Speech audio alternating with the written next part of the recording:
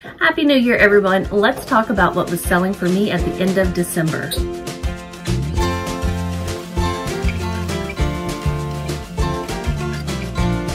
Howdy y'all, my name is Gretchen. I'm the Restless Thrifter. I'm a full-time reseller on eBay, Poshmark, and Mercari, sometimes Facebook Marketplace.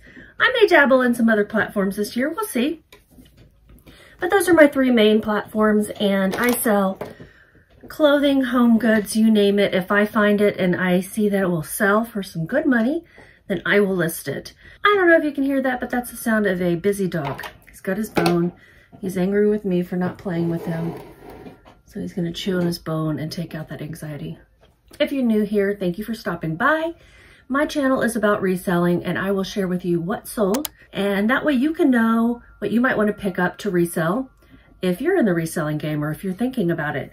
And I will share with you how much I paid for things and basically the profit, which is after fees and all expenses come out, with the exception of like shipping supplies and taxes and stuff for me.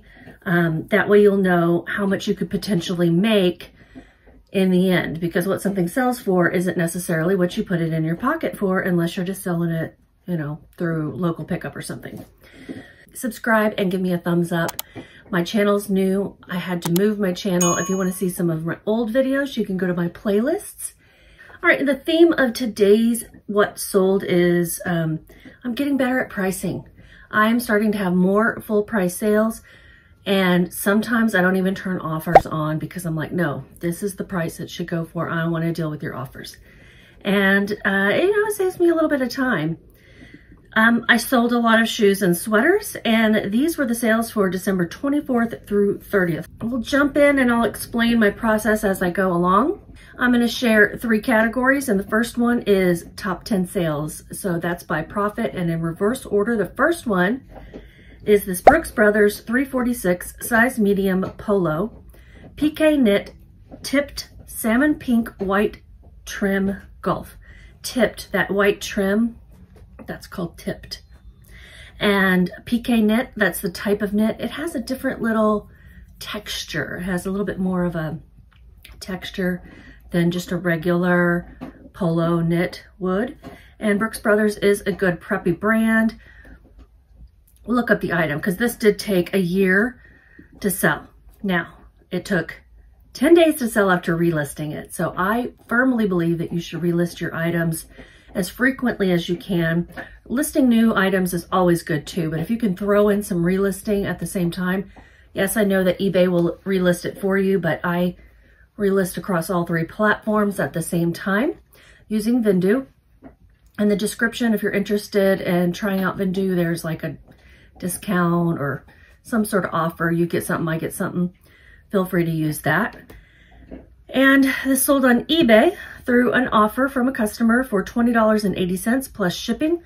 Everything I mention here is going to be plus shipping. I do not pay for shipping. If I do, I will specifically call it out. I had paid $1.40 and my profit was $16.61. I also share with you where I pick things up if I can remember. And I picked this up at the Goodwill outlet, which is, we call the bins. I'm allergic to Texas. Texas hates my guts. Next in the top 10, Anne Klein size 12 pull-on pants, Ponte knit stretch, skinny leg, black career. You notice I read to you my titles verbatim. That's just so you can see what things I include so that people can find them. Obviously the size and the brand are important and what it is. It's pants. And then for these, Ponte knit, that's like thicker, stretchy four-way stretch fabric. So people liked Ponte pants. So you want to include that if it has that type of fabric. Pull on, a lot of people want those pull on elastic waistband pants. And then just some other identifiers there. These sold in 4 months, and it was 3 weeks after relisting. Sold on Poshmark. It was a full price sale. This was kind of surprising just to sell outright. I didn't expect these to sell quickly. This is not something I sourced specifically. I got these in a Goodwill Blue Box. So Goodwill online, I think it's buybluebox.com or something. Goodwill online will sell these mystery reseller boxes. I don't know if they're really aiming at resellers, but it's just so random that you would think they are. My average cost of goods in that Goodwill Blue Box was $1.37. So that's how much I paid, and my profit was $17.83. Super surprising. I don't think I would specifically seek out Anne Klein again in these pull-on pants unless I were to find them at the bins, maybe really inexpensive. All right, next sale. This is a personal item. Yeah, these were my own shoes that I was selling because I have problem feet now. I can't wear Converse anymore. Converse All-Stars unisex low top sneakers, size women's 9, men's 7, shoes, Chucks. Such a dork. These sold in 6 months, 2 weeks after relisting, sold on Poshmark through a Posher VA offer with discounted shipping. Now I'll talk to you about Posher VA. That's another one of the tools I use. It is also in the description below with a discount code or link that you can use. Posher VA is a third-party extension that basically lives on your browser, and it will send out offers on your behalf. It will share your closet, whatever you want it to do. It almost can do anything. It can relist, it can delist, it can follow people, unfollow people, share your closet. You can schedule it for certain times. It's pretty amazing. And it's worked pretty well for me. I have not had any issues with it. And I have it sharing an offer to likers within, I think, like 10 minutes. I'll put a little thing here so you see it, how I have it set up with the discount and everything. So I feel like it pays for itself if I get a few sales from it a week. And it sold for $25 was that right? Yeah, I must have had these listed for 30 or something. So the customer accepted the offer of $25. I'm putting zeros in my cost of goods because these were a personal item out of my own closet, and my profit was $17.98. I can pretty much guess which one he wants, but let's see, which one? This one? Or this one? It's definitely the green. Yeah, definitely the green. Or you want the pink? Nope, doesn't want the pink. Here we have a Vanity Fair size small Barbie nightgown, vintage 60s eyelet organza baby doll nightie. After reading that out loud, I really hope that the person who bought this didn't think they were getting a nightgown for a Barbie doll. Because I put Barbie in there because it was pink, but it's for a human being. It's for a grown woman. This sold in 2 years on eBay. I love selling vintage nightgowns. They don't sell quickly, typically. It was a full price sale of $28 plus shipping. My cost of goods was about $4. My profit was $19.78. Don't remember where I got that nightgown, but it was at a thrift store. It wasn't at the bins, I would remember that. And it wasn't at a garage sale or anything, so some thrift store somewhere. Next sale, Great American Leatherworks crossbody shoulder bag, convertible black leather. This is not a brand I had heard of before, Great American Leatherworks. I will say it wasn't like a remarkable sell-through rate or anything, but it was a great quality, classic looking bag, and it didn't look like it had been used much at all. It sold in a month and a half on eBay. It was a full price sale for $34.96. If it says 96 cents, that means I did not allow offers. I might have sent out a small offer on some of these things that say 96 cents, but not in this case. Somebody bought it outright. Plus the cost of shipping, of course, and my cost of goods was $8.65. That's how much they charge at Goodwill full price for purses. And I made $19.86. Okay, we're halfway through the top 10. Here we have a vintage Eddie Bauer size large sweater, wool winter mountain Christmas forest green. This was a personal item, but I did buy it on Poshmark from another seller, obviously. I bought it for myself, but we were living in Denver, Colorado at the time, and I'm not really wearing sweaters in Texas. This is only because I have the fan on, and there's a dog door that lets in some cold air, but as soon as I get up and moving, I'm gonna take it off. There's the dog using said dog door. Sold in 2 months after I listed it, but 3 weeks after relisting on Poshmark also, through a customer offer of $35. And I'm saying I spent zero. I think I paid like $25 for this. My profit was $28, but even if you consider what I originally paid for this, I made money. Okay, another vintage item, Christopher & Banks size extra large cardigan sweater, embroidered sew seamstress tailor. This had like little needles and threads all over it and the embroidery. It was really cute. It was new with tags. It took 7 months to sell. I generally think vintage items are going to take longer. Sold within a month after relisting. And I do use Vendoo to relist everything. You can use Posher VA. You can go straight to Poshmark or eBay or whatever platforms. But since I start and originate all my listings out of Vendoo, that's where I want to do my relisting. This was also a full price sale. Kind of surprised me. It was $36 plus shipping. I had started this higher and had been lowering it. Since this was listed for 7 months, it would have been relisted a couple of times at least. Really feel like this is listed longer than 7 months, but no, I just got this at an ARC sweater sale. The ARC sweater sale is $1 for every sweater. I was thinking it was 50% off, but it's actually $1 per sweater. So my cost of goods was $1.08. That's including the tax. My profit is $30.51.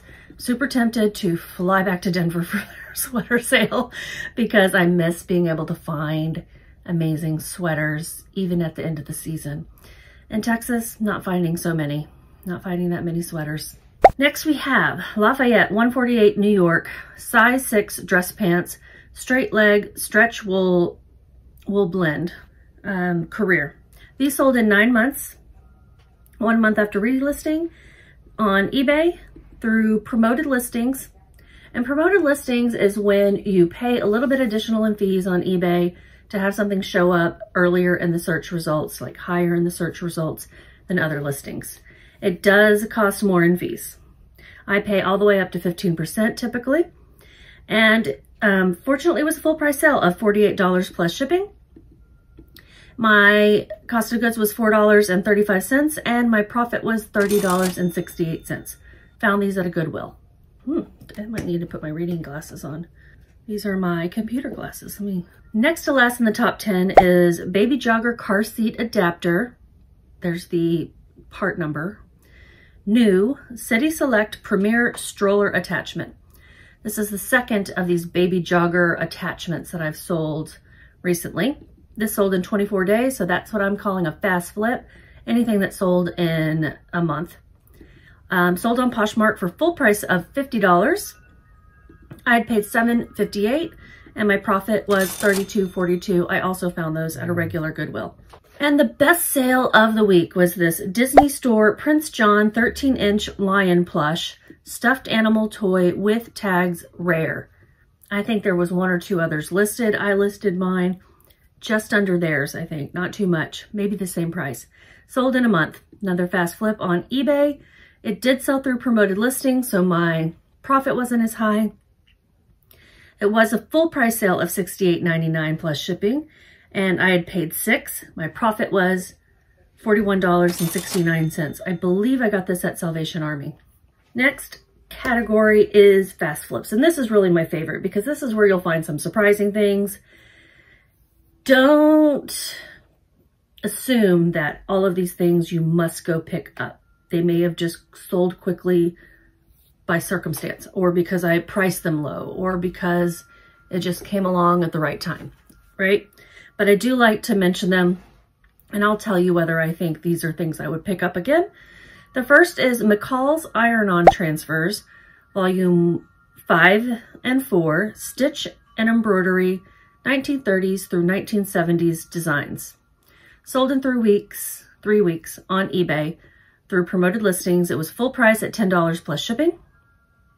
I paid 50 cents at a garage sale and I made $5.12. I think I would pick these up again if a few things. One, I was a little worried about these transfers because they had bled through onto the other page and I made note of that in the listing. So I'm hoping that's not a problem for the person who bought them. Didn't make that much off of them, but they're really easy to list. So if I could find like a whole bunch of these for super, super, super cheap and get them listed, you know, like maybe I found a box of them or something, then I might pick them up. But just one or two here or there, probably not. Maybe, but probably not. For 50 cents though, you really can't go wrong. Next fast flip is an anthropomorphic decorator decals, one sheet of cute kitschy animals, spring, Easter. These sold in 3 weeks on eBay through promoted listings for $9 plus shipping. And this was an offer that somebody sent me. I paid $1 and my profit was $5.66. I probably will always pick something up like this because they're so cute for less than $1 or less. Here we have Rockport XCS men's size 9.5 loafer, driving shoes, black leather slip-on comfort. These also sold in 3 weeks on eBay. It was also a full price sale of $19.96 plus shipping. And I had paid $7.03. My profit was $8.78. I'll pick these up again. I'd probably want to spend less than this because, yeah, they sold quickly for $20, but I only made $8.78. If I don't have to clean them up, that's fine. But they don't have a very high ASP, so I'll be very careful when I pick these up. Also got these at Salvation Army. Next, we have Madame Alexander McDonald's Mini Dolls, 5.5-inch vintage Flower Girl. It's Raining Ducks. It's Raining Duck. I think it's Raining and Flower Girl, the names of the dolls. And then I just threw in Duck because that's how someone might recognize it. To me, these were a bad pickup, but they did sell in 3 weeks on eBay through promoted listings, full price of $8.96 for the two, plus shipping, and I had paid $4. There's the problem. And my profit was $2.96. These are Madame Alexander, which is a collectible doll, but they are only McDonald's toys. And you know how McDonald's toys goes. There's few that are truly, truly valuable. These were cute and easy to list at least, and I had fun picking them up at the garage sale, but I will avoid in the future. Next to last fast flip is a George Jones baseball cap hat, new, the Possum, a head authentic headgear navy. I think that's the name of the brand. Sold in 6 days on eBay through an offer of $16 plus shipping, and I had paid $2.15 at Goodwill, and my profit was $12.57. I love picking up baseball caps, especially when they're new and I don't have to clean them. They are great quick sellers, quick shippers, and quick listers. And the last fast flip is probably my favorite. It's this Garfield Chef Refrigerator Fridge Magnet, 3-inch hook tail cook kitchen plastic. Sold in 4 days on Mercari. It was a full price sale-ish. You know, Mercari has smart pricing. You can set a high and a low. I think I had 15 as the high and 12 as the low. These sold for $14.25, so the price had been dropping. I paid $1 at a garage sale. My profit was $11.79. This was a dusty-ass magnet on a refrigerator. Hadn't been priced. I don't even think they had looked at the magnets on the fridge. It had a little Garfield hot pad too hanging on it, but that was pretty dirty. This guy just needed to be cleaned off, wiped off. He was plastic and he was just thick layer of dust on it. When I asked how much, they were like, where'd you get that? So, you know, look at the fridge. Look at the things that they may not have thought to price that may have a little value. I have one thing in the category that I call lessons learned. Oftentimes it's a brand that I wouldn't pick up or an item I wouldn't pick up. In this case, it was a lesson to me that just because an item in a brand sells quickly does not mean every item in that brand is going to sell quickly. It seems obvious, but you know, you get excited when something sells really fast. I sold an agave denim t-shirt ways back that I had picked up at the bins. It even had a hole in it and it sold super fast. And somebody had sent me a listing of, you know, so great to find these in good condition, blah, blah, blah, blah, blah. And I was like, wow, this brand must do well. So I picked up this sweatshirt type top for $8 at a Goodwill. I listed it and it took 1 year and 2 months to sell. It's the Agave Denim Size Large Folsom Sweater, lightweight, long sleeve, crew neck, gray stripe. Shouldn't have spent that much on something that wasn't going to sell, right? But I was just sure it was going to sell because something else did in that brand. It did sell 5 weeks after relisting on eBay. It sold also as a promoted listing and through an offer. I mean, all the hoops had to jump through to sell this thing, right? For $15 plus shipping. I'd paid $8 and my profit was only $1.50. Thank goodness I got my money back, but I did learn a lesson in the end. So that is everything from the week of the 24th through 30th. Not too bad for the end of the year. I'll go ahead and kind of give you a little summary of December. I am like making my way back out of the hole from sales, from being sick earlier in the year, unable to really work, not as much as I'd like at least. And it's getting better. It's getting better. Of course, December and January were good months last year too. So maybe it's just the fact that it's that time of year when people are buying. But I also believe it's the hard work that I've been putting into it. I gotta believe that, right? I'm gonna make sure January is even better by getting a lot of this shit that you're seeing behind me. Is everyone tired of seeing it? Everyone tired of seeing that sweater and that sport coat? Because they've been on those mannequins forever. And this pile, yeah, today is going to be a photographing day for me. It's January 1. What a better way to start the year than tackling my money pile, right? So you guys have a great 2024. I hope it's doing well for you so far. And just keep listing.